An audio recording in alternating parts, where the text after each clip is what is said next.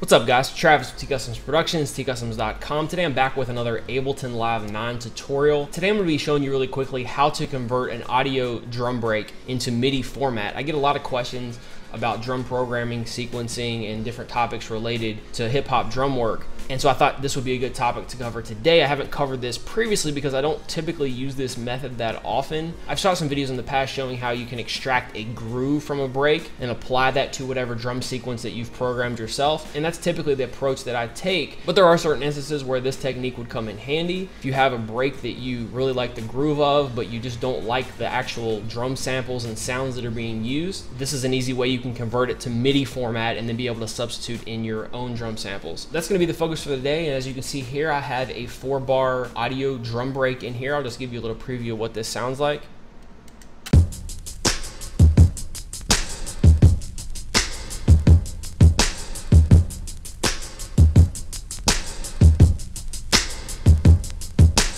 So before we convert this break to MIDI, we're going to want to make sure that at least our main kick and snare notes are somewhat on the grid. Now, obviously, one of the main purposes for doing this is to extract the groove. And so you might like the characteristics of the drum break, that it's kind of loose or it has a certain type of groove or feel to it. To get the best results for this, we would probably want to have our main kicks and snares somewhat on the grid. And that way, when we export it, everything's going to kind of align in our loop. And so once you have your break imported, all you have to do is right-click on the audio file and convert drums to new MIDI track. Now there are other conversion options, harmony and melody, which these two are really cool. If you haven't explored them, I would recommend it, and in the future I will be shooting some videos as I dig into them a little bit more. But we're going to use convert drums to new MIDI track for this tutorial today.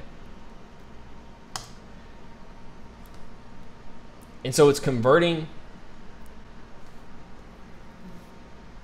Okay, so what you see here is that Ableton now created a new MIDI track that has some MIDI information in it. And it also went ahead and assigned a certain drum kit to this. And if I solo this and play this through, you'll be able to hear what Ableton's done with that audio information and how they've converted it into MIDI and substituted it in their own drum samples.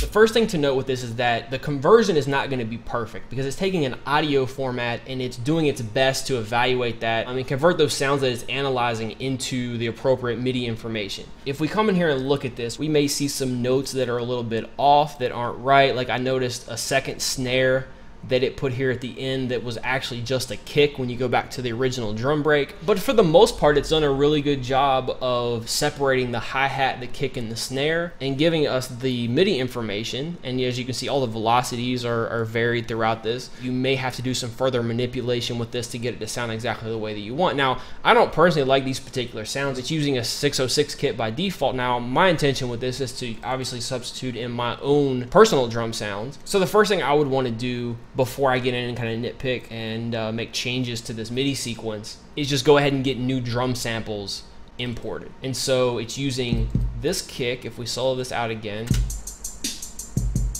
using this kick 606, this snare 606, and this hi-hat closed. So I'm just going to go into a couple of my drum sample packs and replace those particular sounds. Let's pick this kick from the drum sample pack volume 4. We'll replace this 606. I'll replace this with a rim shot.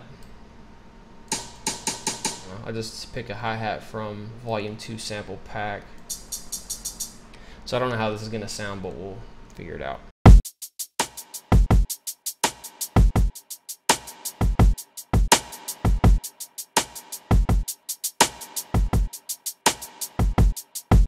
So on first listen, the first thing that stuck out to me was the snare was very soft in certain places, and you may want some fluctuation in your snare depending on the type of track you're working on. But for me, I want to bring up all these snares to probably just the peak 127 MIDI velocity. So I'm just going to select all of those and just drag all those up to 127. So the next thing I'm going to do is delete this false snare note. I mean, you could leave it in there if you wanted to, or bring the velocity down or something. But if I want to keep it the same as the original drum break, but Ableton has just put in a false note based on its analysis. So I'm just gonna delete that. And then one other thing for me is the variation in the kick velocities as well. I want my primary kicks to be all pretty consistent. The ghost kicks that come in, I may want to leave those velocities the same or drop them a little bit. The ones that come down on a major count, I want to go ahead and bring those up.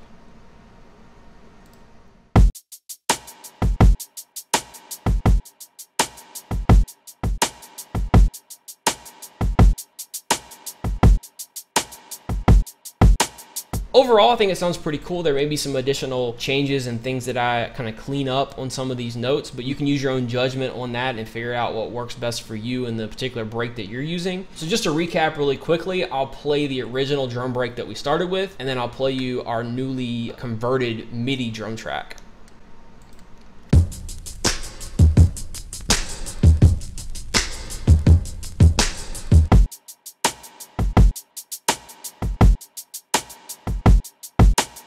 So hopefully this gives you some ideas if you haven't explored this particular feature. Like I said, in the future, I will talk about the other audio to MIDI conversions that you have in Ableton that are really kind of interesting. If you enjoy this type of video, please make sure to thumbs up, and you can also link in the description for other Ableton Live tutorials and subscribe to the channel to be notified when new videos like this are uploaded. There will also be a link in the description for all the drum samples that we're using in this tutorial, as well as one-on-one coaching and a lot of other free resources and things like that. If you have any other questions, let me know. Connect with me on social media. Thanks for watching, and I'll see you in the next one. Peace.